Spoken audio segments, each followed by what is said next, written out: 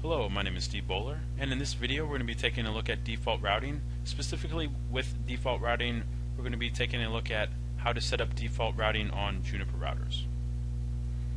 So in this example, just like if you have seen static routing, my Juniper static routing lab, we're going to be using the same exact network and the same topology, the same IP addresses, the same everything. So you're probably asking yourself, well, why are you doing this lab? Why didn't you just add it to the static routing lab? Well, the static routing lab was about 40 minutes, and I just wanted to break these up because I know that watching a hour-long or hour and 15-minute long video is very hard to do. So I've broken it up for you guys to make it easier to digest everything going on. And it kind of gives you a sense of accomplishment, right? If you get one video done, it feels good. So that's why, I broke this into two different video series. I have the default routing, and then I have a static routing. Anyway, enough about why I did that. And what I'm going to teach you is, in this lab, is how to set up default routing. Again, we're going to just get the basic configuration between R1 and R2 going, and then I'm going to show you and explain default routing and why you would use it and how to configure it. So let's get to R1. Let's go into R1 and let's go ahead and set up the basics.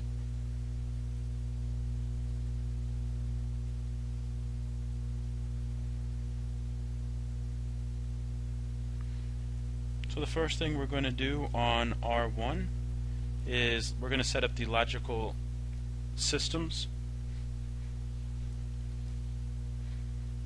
We're going to do that by doing the command set logical systems R1. We're going to create the interface LT120. We're going to create the logical tunnel. The logical interface on this is going to be 12.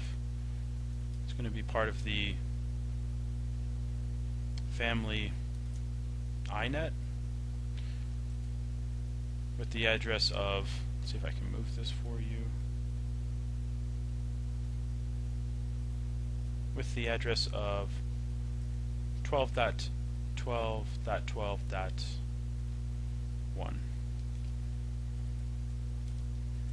The next thing we want to do is create our peer unit. So again, our peer unit is going to be 21. I'm going to explain this 1 second. Let me just go ahead and get all of this configuration in, and I'll go ahead and explain exactly what these commands are doing. So I thought I would, again, use the same topology as the static